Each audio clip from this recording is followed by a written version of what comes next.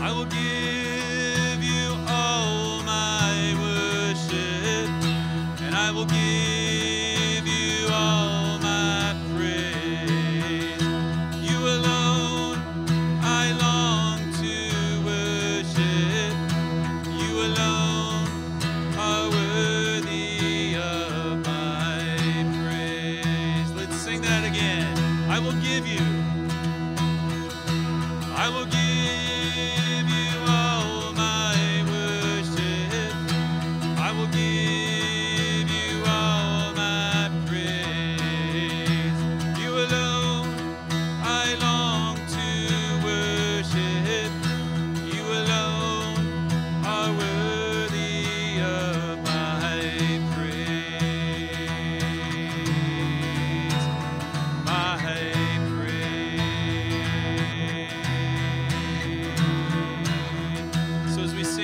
verses, there's an echo to it. So I'll sing a line, and then you sing a line. And I will worship with all of my heart, and I will praise you with all of my strength. And I will seek you all of my days, and I will follow all of your ways,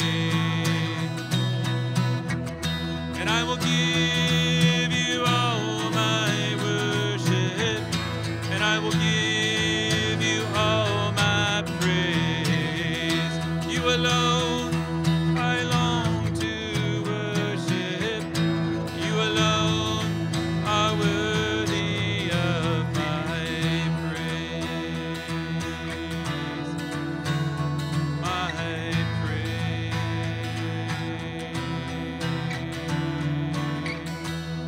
Let me just stop here for a second.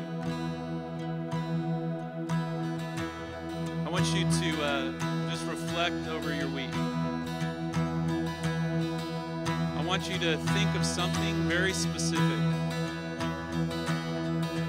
that you can be grateful for, that you can be thankful for. You need to know that in this space a week ago, there were 31 graduates from Cambridge's Academy's GED program. These graduates are people who've been working in our fields, go to school at night to get their GED. And they celebrated that in this space. This past week, 122 families drove through our parking lot and received the gift of food. As Grocery Outlet did their grand opening, they presented our food pantry with a check for $500 to help pay for the gas that's required as Ray goes around and picks up all the food that's donated. And at the same time, they agreed to partner with us to give us the overflow of their food.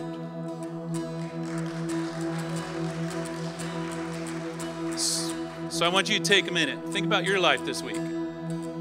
Where did he show up? Might have been in just that fresh cup of coffee on that morning when you're looking out. It's a beautiful day. Maybe it was just that. Maybe it was just getting all those puppies off the back porch at the Stinnetts' house. Think for a minute. Where did he show up for you? And I will give you all my worship, and I will give you all my praise. You alone I long to worship. You alone are worthy of my praise. My praise. I will bow down. I will bow down and hail you as King, and I will serve you. I'll give you everything, and I will lift up my eyes to your throne, and I will trust you. I'll trust in you alone, and I will give you all my worship, and I will give you all my praise. You alone I long to worship. You alone are worthy of mine, and I will give you all my worship, and I will give you all my praise. You alone I long to worship. You alone are worthy of my praise.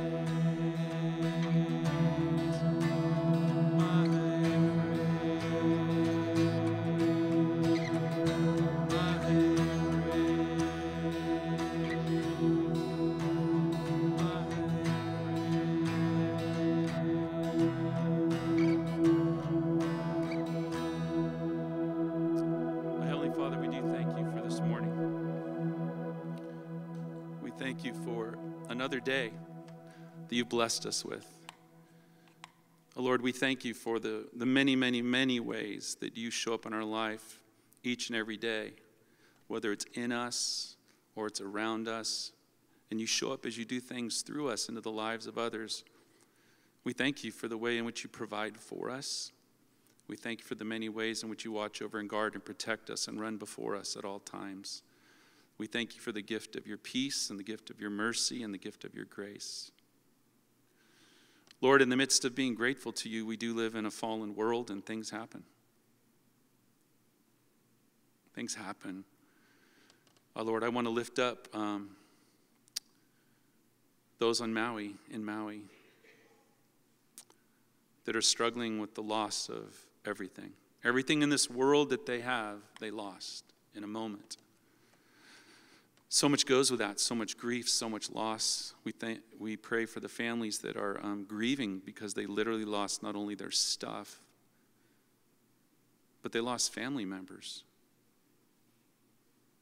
Unexpectedly, a family member's gone, died. So we pray, Lord, that you would be with all of them, that you would comfort them as they mourn and grieve. We see numbers, but behind each number is a real person and a real family. Lord, we pray for healing and restoration, that you would begin already the rebuilding process, and I pray that you would provide all of those people with everything that they need. Provide the helpers with everything that they need so they can help in even bigger and better ways. Oh Lord, we also want to recognize the fact that this isn't the only place in the world right now that's struggling, and you know all of it. So I pray that through the goodness of your people that are scattered throughout the world, that you would bring comfort, that you would bring peace, that you would bring provision. And we know that you're doing that and will continue to do that. And in that we give thanks. In Jesus' name we pray. Amen. All right. You can have a seat. Thank you for being here. Welcome to the gathering. We call this the gathering because God calls us to gather as his people. not only just as a church, but to gather as followers. Jesus wanted us to be together. And that was always the first response to being around Jesus, was people wanting to gather around. So we gather in this space because we believe something. We share something in common. And hopefully if you're visiting with us or you're new in here, you see that in us, this heart. But we believe, honestly, that following Jesus is the best way to live. It really is the best way to live. It impacts us in here. It doesn't change the circumstances out here, but it impacts us in here and how we navigate through life. We believe that learning how to live and love like Jesus out in the world is what makes the difference, and we're called to do that. So as followers of Jesus, we want to learn how to live and love like him, and we do that together. And we're learning how to do that. And this is one of those moments where we get to reflect, we get to celebrate, we get to be reminded, and my hope is that we realign our hearts with God's heart, because Jesus' heart is God's heart, and that helps us make a difference in our world. Not only in our world, but in our world around us that's so desperate for Jesus, so desperate for Jesus. Some logistical things in our time together this morning. Our bathrooms are still under construction, so if you have to go potty, you can go down that hallway all the way to the end, or you can go down this hallway all the way to the end, and those work fine. They're just single bathrooms, and those will be done soon. We have a prayer wall in the back. We have a prayer station. I see all the candles are actually lit on that already. Please feel free to go back there at any time and use those. There's prompts to guide you in that. We have a gratitude wall over there, trellis actually, and it's prompted as well, so you can just read it and you just take a tag and write something on it. I encourage you to do that today. Please feel free at any time. We don't pass an offering. We believe our offering is an act of worship, and it's prompted by us personally giving back to God, saying thank you, Lord, honoring the fact that he provides us with everything that we need, and there's envelopes back there for your convenience. So if you feel compelled to do that, or this is your church, please take advantage of that. And I think that's all I wanted to say to get us ready. It's a little warm in here, isn't it? Yes. We need a fresh wind of the Spirit. I will give you a little tip. Kind of where Amy, raise your hand, Amy, where she's kind of sitting, and then right in front of Liz, and right where LT is, see those vents up there? The coolest spots in the room are those spots. So that's where the cold air goes first. So if you want to be best friends with LT and Amy, now might be the time to do it. Okay. So let me pray, and we'll continue to worship.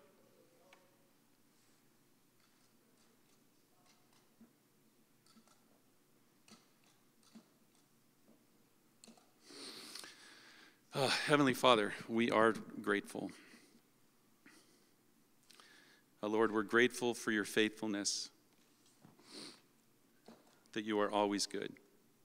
You are always good. We thank you for that. We thank you that your mercy is always present and it's never failing. We thank you for the way in which your goodness always is running after us and running before us, and for that we're grateful. Lord, we thank you for the way in which you provide in our lives, and so, Lord, I ask that you would take our tithes and offerings this morning and that you would bless them and multiply them so that you can continue to use us in this community to be a blessing. And we thank you for those gifts that will be given today. And Lord, I do pray for all the prayers that will be written on papers, the prayer candles back there. Lord, I pray that you would really hear those prayers, and we know you do. But I just ask a special prayer this morning that you would really honor those. We come to you in the name of Jesus and ask that you would do that. So Lord, as we continue to sing, Lord, we want it to remind us of you and help us to proclaim these truths not only with our mouths but with our hearts, that we might know that there's something that we actually believe. In Jesus' name, amen.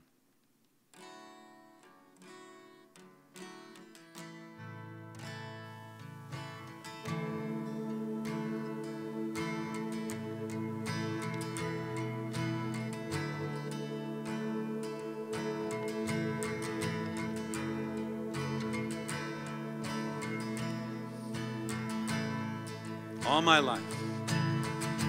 All my life you have been faithful. All my life you have been so, so good. With every breath that I am able, I will sing of the goodness of God. Let's sing that again. All my life you have been faithful. All my life you have been so,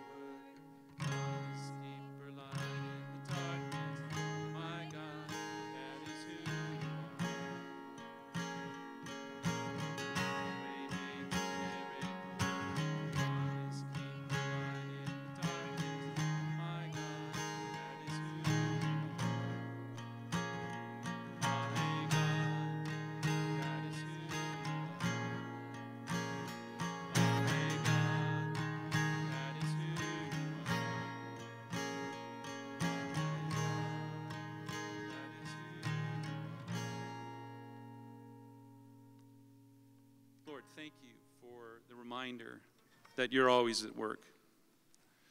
And Lord, oftentimes we can't even see it. And we're hoping that you'll start to do something. You'll start to do something. We have things going on in our lives, and we want you to do something. And we want it to happen now. And we're looking and looking and looking and seeming like we're not finding it. Yet, Lord, I thank you for the reminder that, no, you're always at work, even when we can't see it, and even when we can't feel it, and even in the midst of those feelings that we have where we're suffering and we're struggling and everything, you are at work. And at some point, we're going to see that promise of that miracle. It says in your word that you take everything and you turn it into good. And Lord, we put our hope in that. We put our hope in that. So Lord, everything that's weighing on us, even in this moment right now, Lord, I pray that we would trust you with it and acknowledge the fact that yes, you are at work and you're a miracle worker and you keep your promises. Pray this in Jesus' name. Amen. All right. Well, we value relationships here. And so we're going to do something right now. I'm going to ask you to get up and go to somebody who's not you and go to somebody who's not the people that you always go to. So go to somebody younger, older, someone that you don't know. Introduce yourself and then literally share something that brought you joy this last week. Ready, set, go.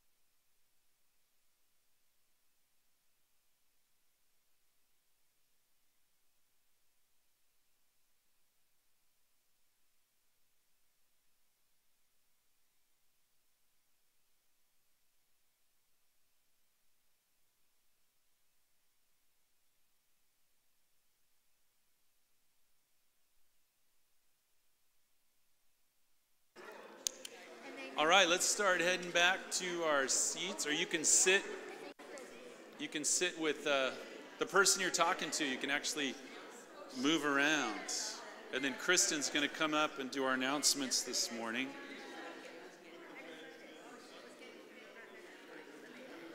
Some of you may have remembered Jen,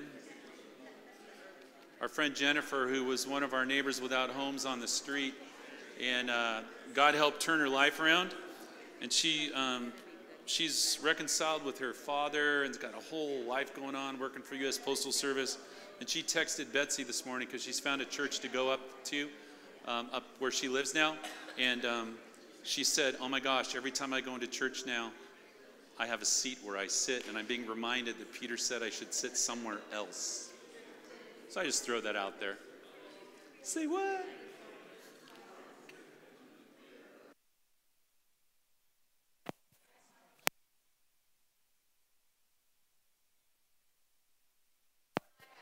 Okay, good morning, everybody. I hope that you all had a fantastic week and that you're having a happy Sunday. It seems like you are. Good morning, Jay. Thank you for listening. I know, it's great. Okay. So this morning, a few announcements. If you're visiting for the first time or have yet to fill one out, at the bottom of your handout, which I don't have to show you, if you'd fill out the connection card, drop it in the giving boxes. That way we know who you are, how we can be praying for you, and if you would like to volunteer in any of the areas that we serve, that would be amazing. But anytime, if you feel like you just need some extra prayer or you just want to put a little message on there, those communication cards are always welcome in our giving boxes.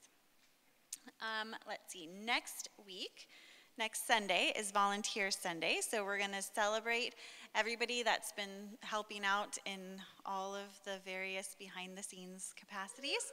So yes, we're so grateful for all of our volunteers, and we want to make sure that we're honoring you guys next week. Next week is also Food and Friends. I was going to say go to lunch. I knew that was wrong. Next week, Food and Friends Sunday. So after the service, we will be having lunch in the back. So come celebrate volunteers and then join us in the back for lunch afterwards. And then our next training, Catalyst training, is coming up on August 27th. And this one, we would love for as many of you to be at as possible. I'm going to start passing this around on this side.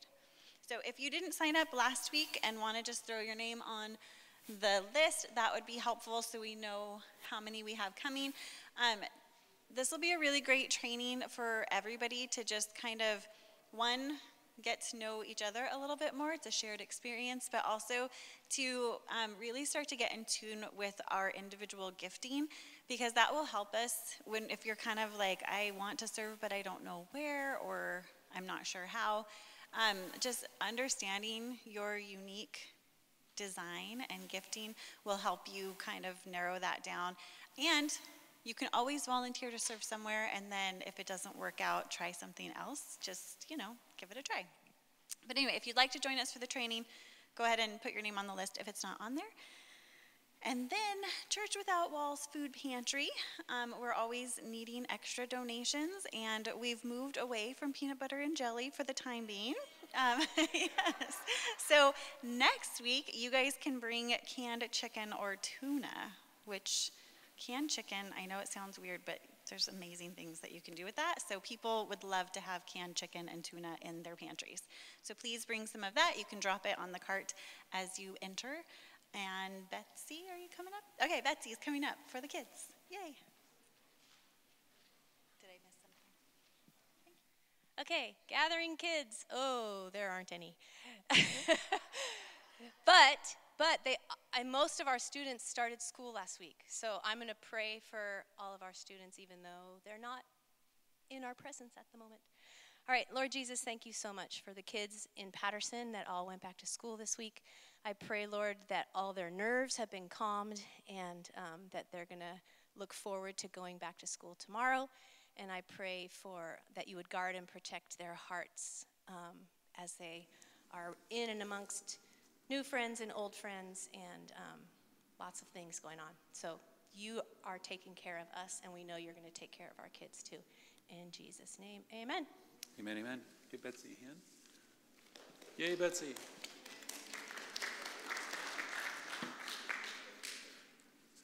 All right. I'm feeling led to continue praying for kids here for a moment. Let me say why. There are startling statistics in the life of the church that families in consistency, people with kids coming to church, the numbers of families bringing their children to church is just declining everywhere. Okay? And I posted something on Facebook. I'm actually trying to stay off Facebook now, but I posted something on there. Kristen and I talked about this, and it said families who come inconsistently to church, their kids will never come to church. And so we're kind of seeing the fruit of that, where families don't really come, therefore their kids don't know, and their kids will never come. And this town is filled with children. You've heard me put the statistics out. And you need to know this is epidemic across the church, even in our community here. Where the most children are at the Baptist church down the street here, and I praise God for that. But all those families are friends. There's a whole bunch of families on one street in town that are friends, and they're raising their kids together in the ways of Jesus, and that's why they're all there. But for the size of our town, they're just not here. And we need to pray for a movement of the Holy Spirit. I know it sounds weird because we don't use that language very much, but we're ready for them here. And I'm hoping that God will give us opportunities to invite families with kids, because it's just not, you can just see it's not a, if there's something else going on, we go do the something else that's going on. And kids are learning that if something else is going on, that's priority over this. And I even start to sound legalistic, like you ought to be in church. And that's how far we've moved this other direction. So could you just pray with me that would happen? So let's just take a minute and pray. Heavenly Father, I want to lift up the kids in our town. I get to work with a lot of them at the high school. We see them all over the place. There's a whole bunch of kids on my own street. Lord, I know your desire is that they would come to know Jesus. And so, Lord, I pray for a movement of your Spirit in this town and in this community and in families, that they would seek after you. They're looking for everything in the world to give them everything that they're looking for, and yet they will discover down the road that somehow that was empty, that somehow there was something missing, and that's you, and that's Jesus. And so, Lord, as I look at it, it's overwhelming, but I know it's not overwhelming to you. So, Lord, I pray that you would send us families with children that we can love and grow with. Pray this in Jesus' name. Amen. So it says in Scripture that we have been blessed to be a blessing. And Jesus said we're supposed to love our neighbor. And the way in which we bless is we love our neighbor. And we bless by praying for them. We begin just praying for the people that God has placed around our lives, the people that live around us where we live, the people we work with, the people that are constants in our lives. Those are our neighbors. Sometimes it's literal, but sometimes it's just the people that we're in proximity with. And we just pray for them daily, that God's grace would be at work in their life and that there'd be provision. Everything that they need would be provided. And then as we pray for them, we take the opportunity to get to know them a little bit, listen, and we can pray more effectively as we pray for them. And then the gift of food that we have, we can always invite people into the gift of food. And as we do that, we also look for opportunities to serve those that we're praying for, knowing that at some point we're going to have relationships with them, closer relationships with them. And then when something happens, they will seek after us, and then we can share the Jesus that's in our life. We can share those Jesus things with them, that they might find the hope that we have. We have bracelets that we wear to remind us. I have more up here if you need a new one or you don't have one.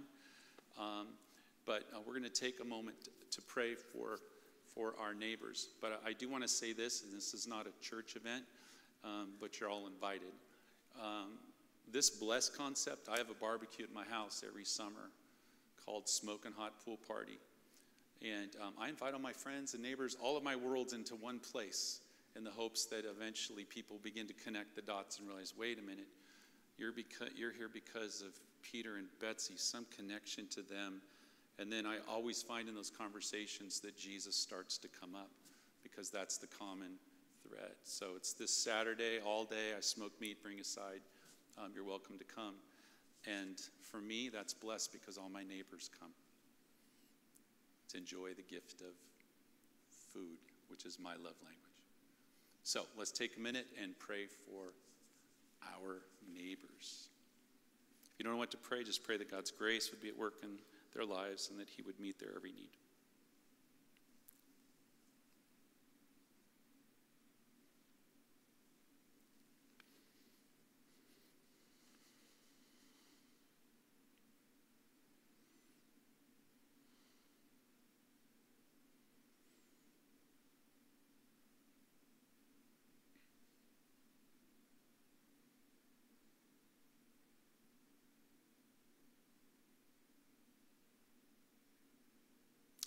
Heavenly Father, we thank you for the gift of relationships. Thank you for those that you've placed in and around our lives, that we get to do life with daily. And Lord, we do pray that your grace would be at work in their lives, and that you would meet their every need. And Lord, I lift up all of the names that were prayed in here and entrust them to you.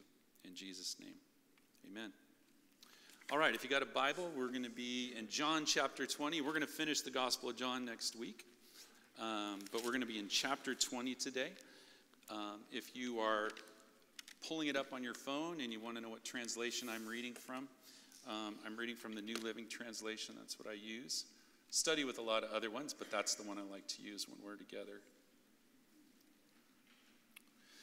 So, 23 years ago, Betsy and I started a church in Brentwood. And a guy kind of wandered in and became a part of our church. And I'm going to leave his name anonymous because I didn't ask permission to tell this story. But anyway, he came in and he was just getting off drugs and stuff. And he was going to NA and AA meetings, every meeting he could get to. And he was going through the ups and downs. And he was in his 40s. And he had such a tender, sweet heart.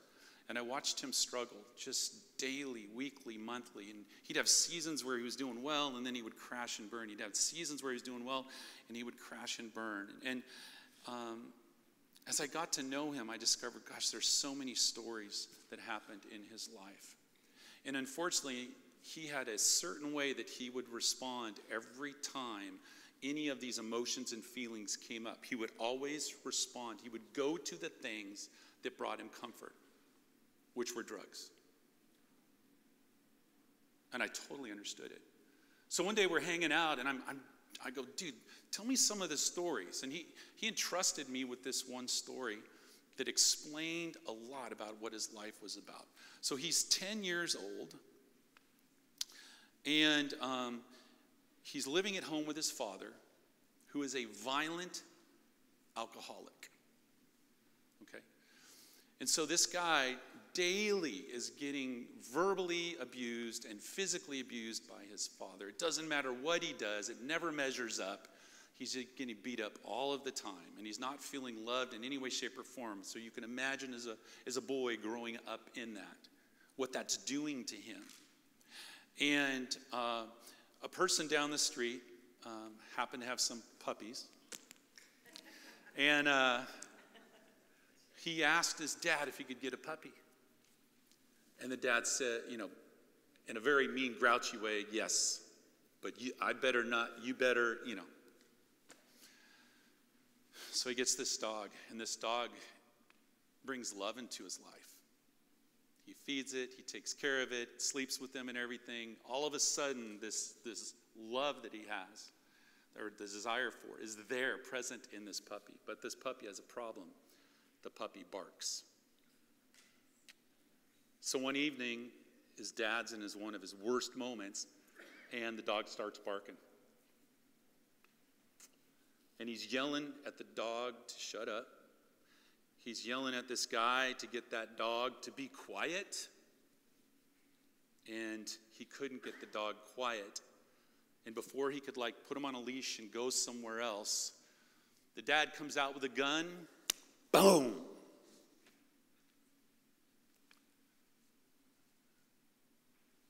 takes that dog, goes out on the back part of the property, and buries his dog.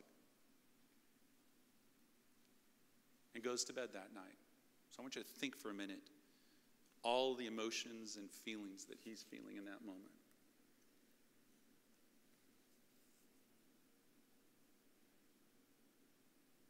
Next morning he wakes up. His dad never wakes up early because he always passes out. He hears a scratch at the door. It's like, what the heck? And he goes to the door and he opens up the door, and there's his dog standing in front of him, blood, covered in dirt. It turns out that the bullet grazed him and knocked him out.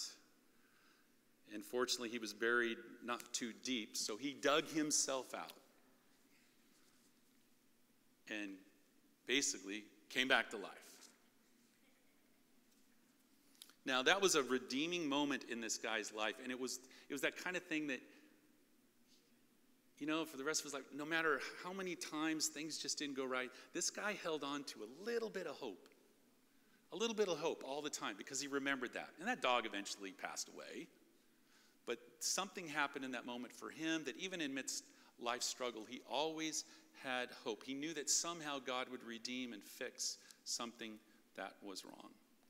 So we're in this series called Go Do Be, Living a Jesus-Shaped Life.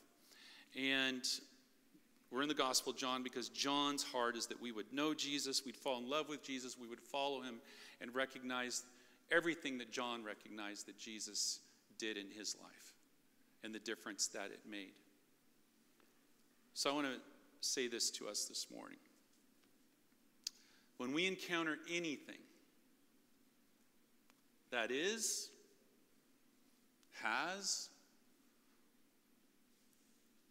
or will take something in life that we value away, when Jesus is present, we will have peace. Because everything is and can and will be redeemed, resurrected, made new, now, and here's the key, or in the life to come. We need to know that. We need to be able to put our hope in that. And that's what guides us through grief, fear, doubt, anything that's going on in our lives, is that hope. That it can be redeemed and be resurrected and made new. So we're going to take a look at this passage, and I'm going to read the whole chapter 20. And as I read it, I want you to listen to it. I want you to imagine the feelings you just had when I talked about that whole dog thing in the context of the disciples, in the context of Jesus. And I believe this is going to speak to you. I'm going to share some stuff afterwards, but I believe this speaks. So, last week we left off. Jesus died. He was placed in a tomb before Sabbath. And Jewish people couldn't do anything on Sabbath, and it was going into Passover. And so Jesus was laid in a tomb. And we know that the Romans rolled a stone in front of it and put guards on it so that nobody would steal Jesus' body, which was common back then. So here we go. Early on Sunday morning, while it was still dark, Mary Magdalene came to the tomb and found that the stone had been rolled away from the entrance. She ran and found Simon Peter and the other disciple, whoever he is, the one whom Jesus loved. Ah, it's John. She said, "They have taken the Lord's body out of the tomb, and we don't know where they have put him." Think about it. Jesus died, he was buried, and she goes, and it says that the ladies went there to basically prepare him for more burial, final burial, so that they could go through the whole grieving process that was coming. And she goes there, and he's gone. His body's been taken. That's what's running through her head because it was common back then. His body was stolen. Talk about grief upon grief. Peter and the other disciple started out for the tomb. They were both running, but the other disciple outran Peter and reached the tomb first. He stooped and looked in and saw the linen wrappings lying there, but he didn't go in. Then Simon Peter arrived, and he went inside. He also noticed the linen wrappings lying there, and while the cloth had covered Jesus' head was folded up and lying apart from the other wrappings. Then the disciple who had reached the tomb first also went in, and he saw and believed. For until then, they still hadn't understood the scriptures that said Jesus must rise from the dead, and they went home. Jesus had told them this was going to happen. It was prophesied. They all knew it. This was supposed to happen. But it's interesting.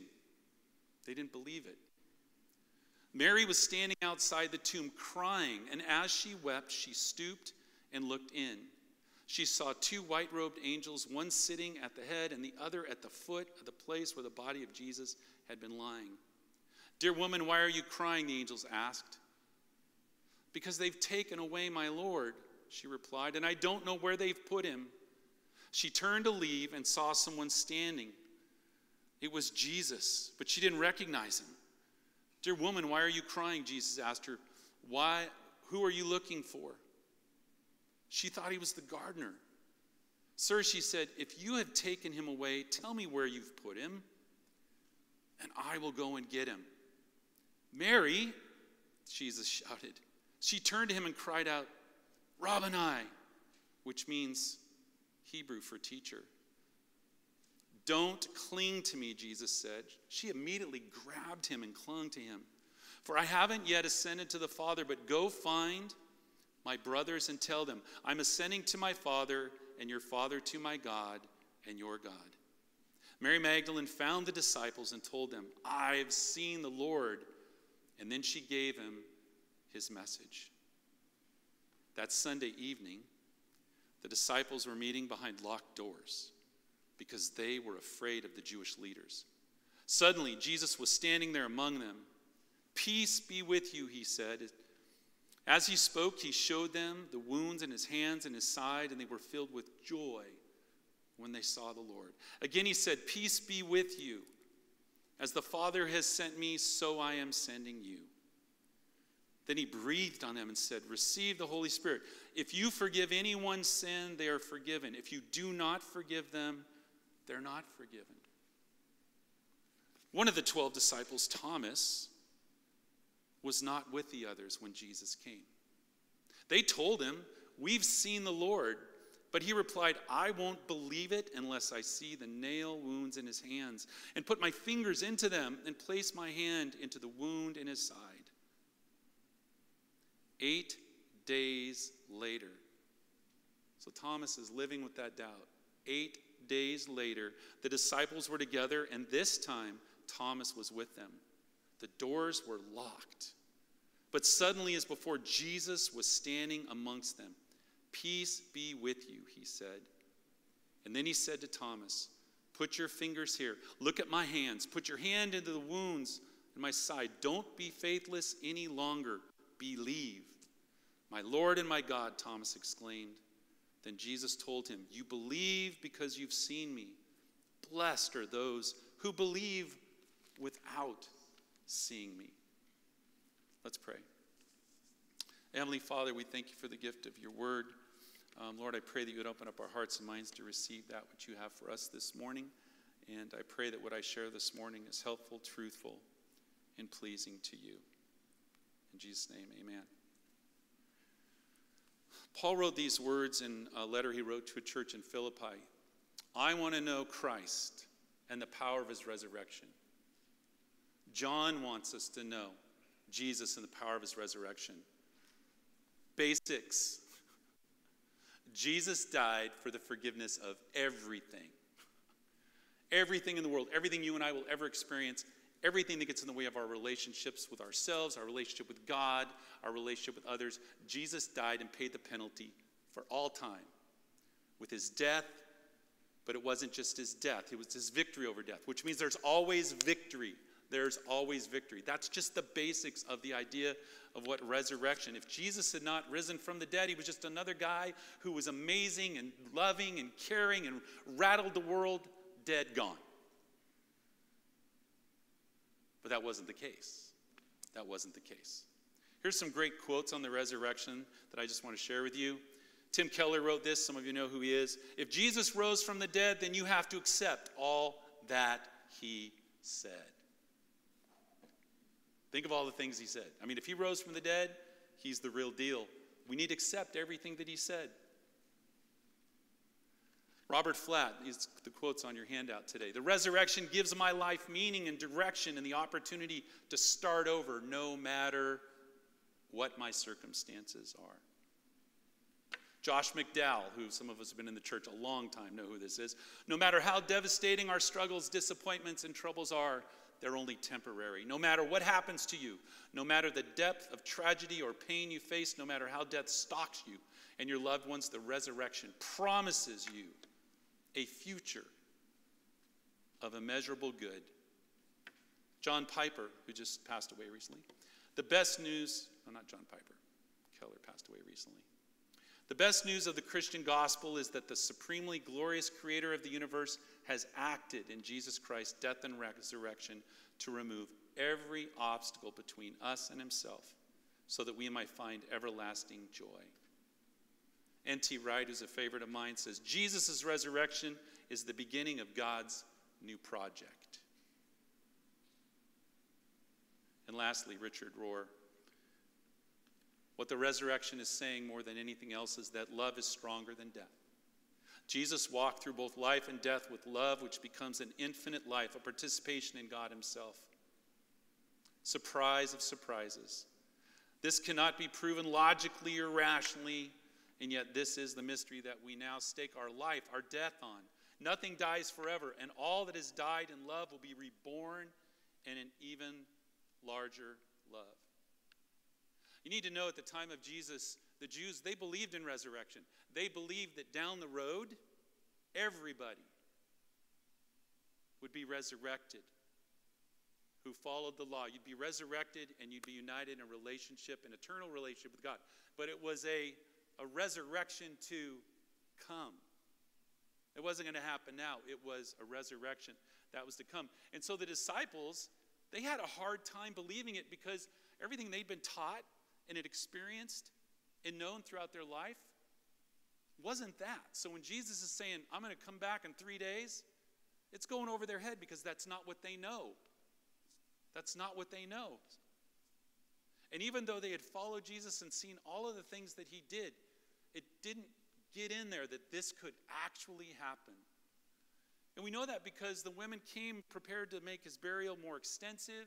We know that the disciples, if you read further in the other Gospels, that they just went back to their old jobs. They just went back to life because Jesus is gone. And there's no way he's coming back. And yet he did. Yet he did. So when I read through this text this week, I was looking at these three situations. Mary, the disciples, and Thomas, and their response. And it's crazy because I saw my life in their responses. Just look at Mary. Her first response was grief and sorrow. I mean, she immediately went to the ground, man. She's crying, oh my gosh. It was bad, now it's worse. Anybody ever have that? It's bad, now it's worse. And she's on the ground weeping. And Jesus is right there with her, and she doesn't even see it or hear it. She thinks she's talking to somebody else. But when she recognizes the presence of Jesus, it changes everything. And you hear the word joy show back up in her life. Then you have the other disciples.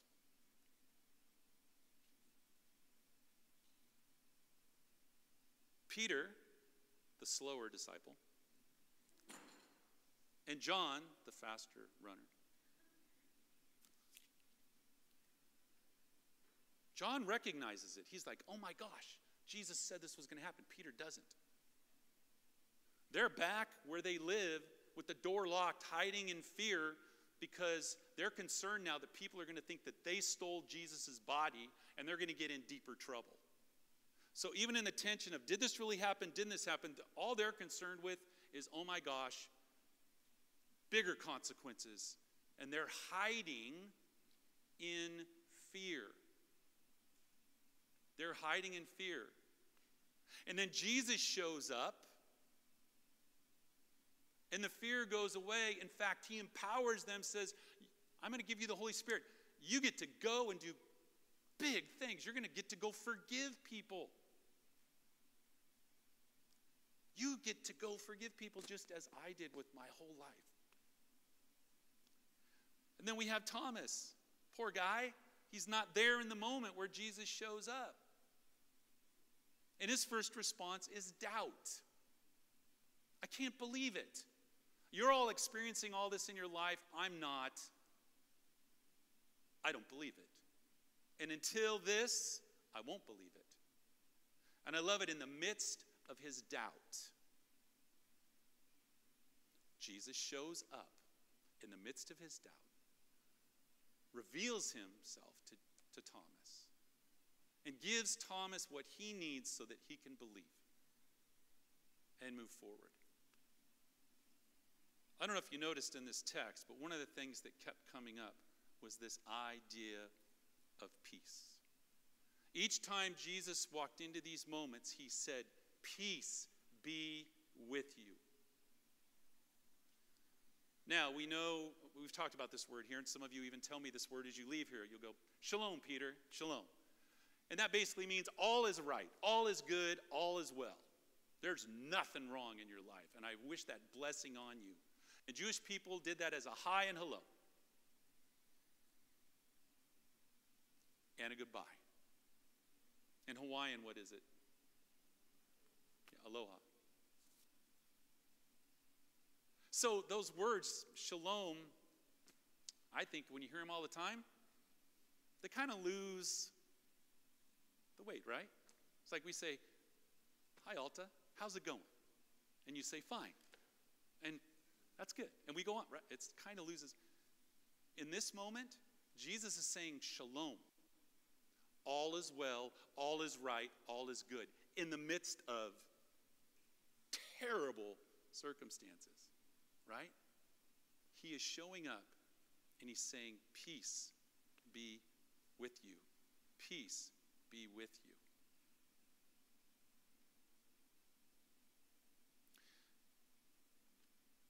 Our first response in situations isn't peace. Anybody, when things happen that you don't expect, that aren't right, is that where we go? I'm at peace. All is good. All is good. So I'll share with you what steals my peace. So I love people. I don't know if you know that. I care deeply about relationships. I care deeply about relationships. Therefore, I hate conflict. So the minute there's a conflict in the life of someone that I care deeply about and value that relationship, there's conflict with me in that relationship, it robs me of peace. I can't sleep, I can't eat, and I love to eat. I can't eat, I can't do anything. I'm paralyzed by it. I'm sick to my stomach. I hate conflict in relationships. But this is why. My first response, and I don't know where it comes from, and I'm still working on it. What did I do wrong? What did I do wrong? And is this even fixable?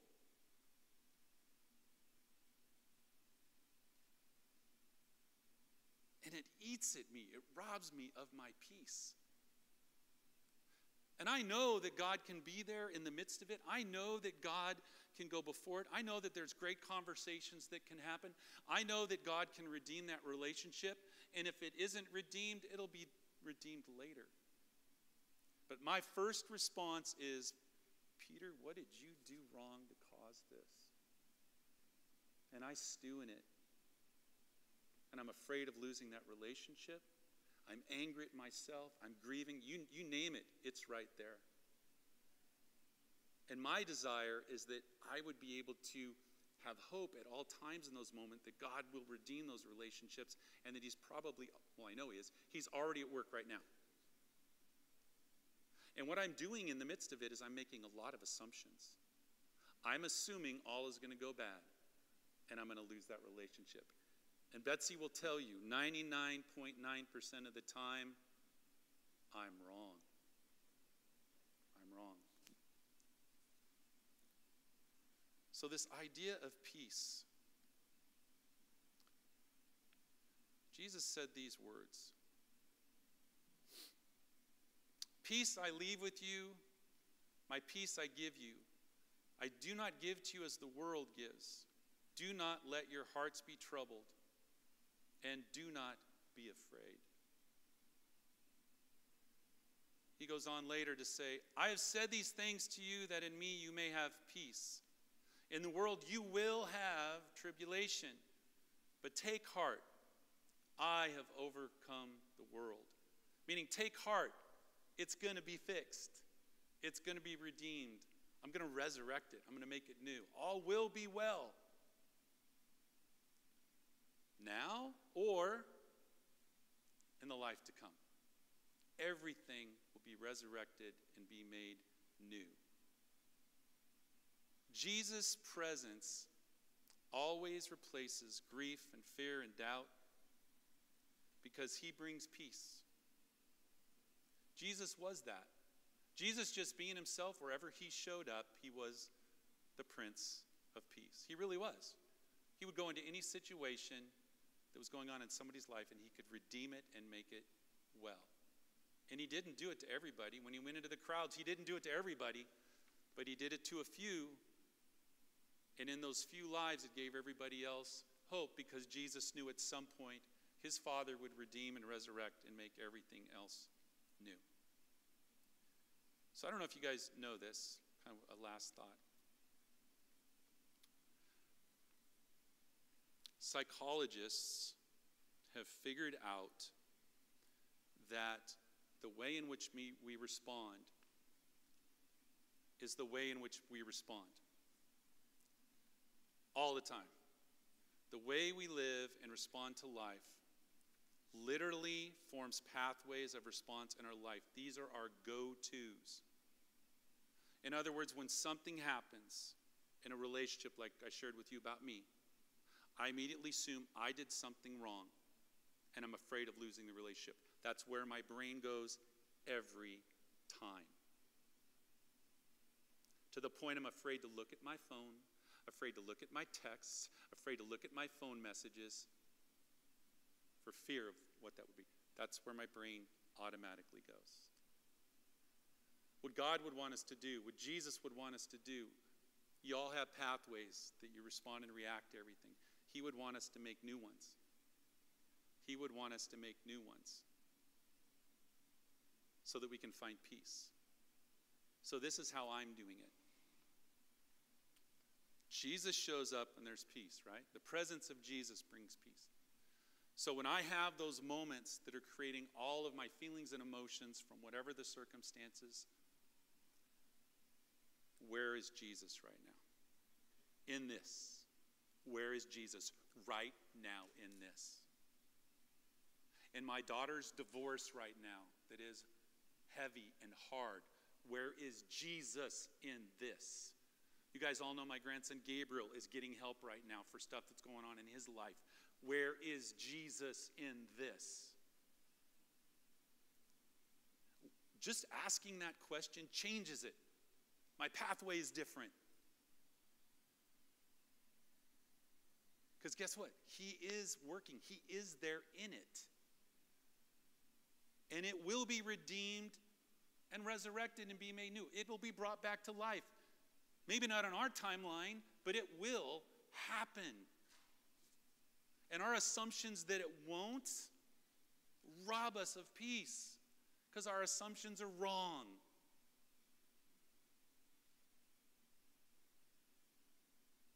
My mom's dying of dementia. I got a call the other day that someone came into her room and drug her out of bed and beat her up. Another person with dementia. And she was in the hospital. Okay? Now I can get all in a... I want my mom to go home, to be with Jesus. And I hate the condition that she's in right now. Because she might have even instigated the fight. I don't know. Who knows? But I know she's going to be my mom again. She's going to get a new body. She's going to be cleared. She's going to be healthy. This is temporary. It is temporary. God will redeem all of it. But we have to retrain the way we think. So I want us to do something. It's one thing to talk about it. I want you to think about something in your life right now that is not right. You're losing sleep over it. You're frustrated with it.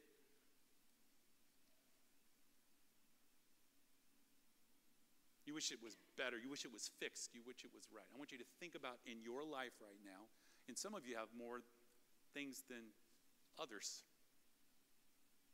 If you can't think of one, think of someone else who, when you're looking at your life, their life, you're seeing things and it's causing you to not have peace. Just think of one. I want you to close your eyes.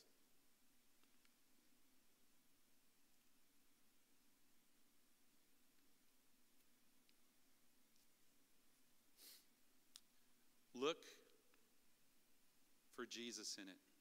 Just take a minute and see if you can see where Jesus might be in it.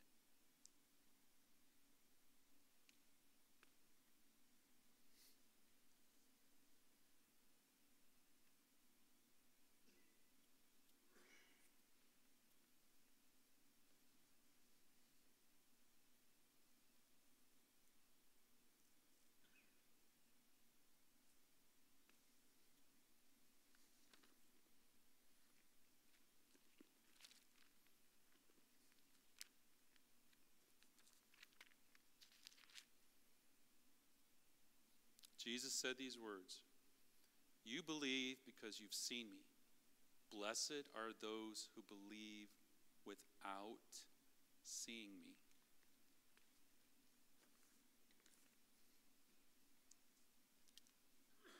I want you to believe that he's there. And I'm going to read a prayer that I've been using. And you can just listen to it, or you can recite it in your head. Jesus, I come in the midst of my daughter's circumstances. I invite you into the middle of it. I surrender all my thoughts. I surrender all my emotions to you and ask for your peace. Help me to believe in the midst of my unbelief that you will redeem and resurrect it into all that I'm hoping for. Give me the patience to live knowing it will come. Help me to believe resurrection is coming for this in my life. Help me to look for you and find your peace.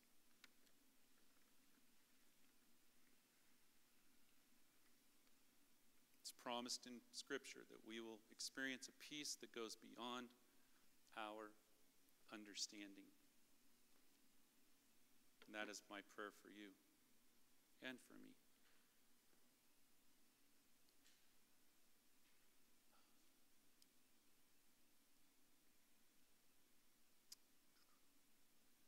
So as we go to communion, it's all about this. So Patsy, would you mind helping serve communion this morning? And Kathy, would you mind helping? No? Okay. Millie, would you? I'm just going to hit the family here. Okay, so as we come up this morning to take communion, just be reminded that Jesus, on the night he was betrayed, he said, "This is my body broken for you. This is my blood poured out for the forgiveness of your sins. Take, eat, and drink, and do this in remembrance of me." Do this in remembrance of me. My body broken for you, my blood shed for you. Do this in remembrance of me. Until, Paul says, until Jesus returns. Which means all the good's coming. All the good's coming. Everything we hope for, it's coming. So as you take communion today, just be reminded of his peace and that good is coming. Good is coming. Let me pray. Heavenly Father, thank you for the gift of Jesus, the Prince of Peace. Lord, I do thank you that you are always at work. We live in a world that's filled with all kinds of troubles. It really is.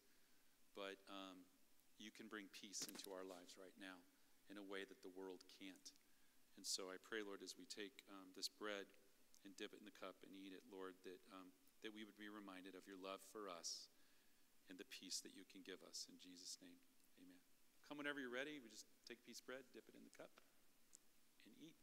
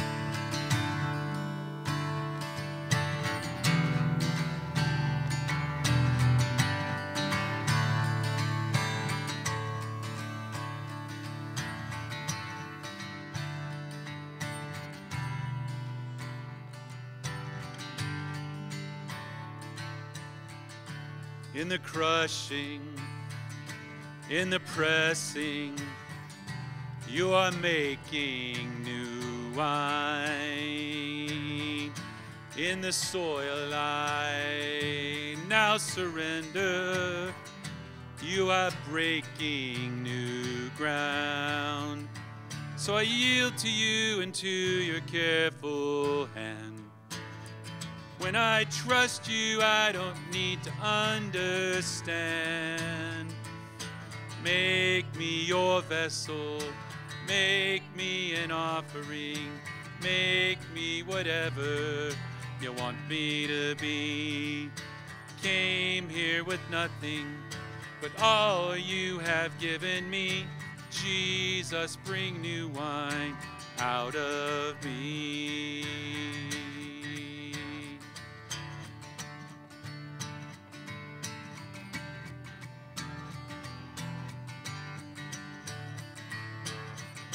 In the crushing, in the pressing, you are making new wine. In the soil I now surrender, you are breaking new ground. So I yield to you and to your careful hand. When I trust you, I don't need to understand. Make me your vessel, make me an offering, make me whatever you want me to be. Came here with nothing, but all you have given me. Jesus, bring new wine out of me. Make me your vessel, make me an offering, make me whatever you want me to be. Came here with nothing, but all you have given me. Jesus, bring new wine out of me. Jesus, bring new wine out of me. Jesus, bring new wine out of me.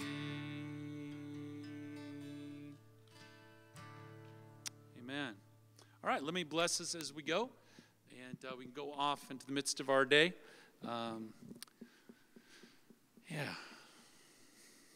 Heavenly Father, Lord, I want to pray a special blessing on everyone in this room. You know what's going on in each of their hearts. Lord, where there is no peace, I pray that there would be peace. Where there is no hope, I pray that there would be hope. Where there is fear, I pray that there would be no fear. Where there is grief, I pray for comfort. Where there's anger, I pray for peace. Lord, may you watch over and guard and protect our hearts. And as we leave this place, may we know that your Spirit is present in us, and that when we walk, every step we take, that Jesus is present. Help us in every moment, in every circumstance, to turn our eyes and look to see Jesus in the midst of every moment of our life. Pray this in Jesus' name. Amen. All right, feel free to hang out. No hurry. Niner games at 1.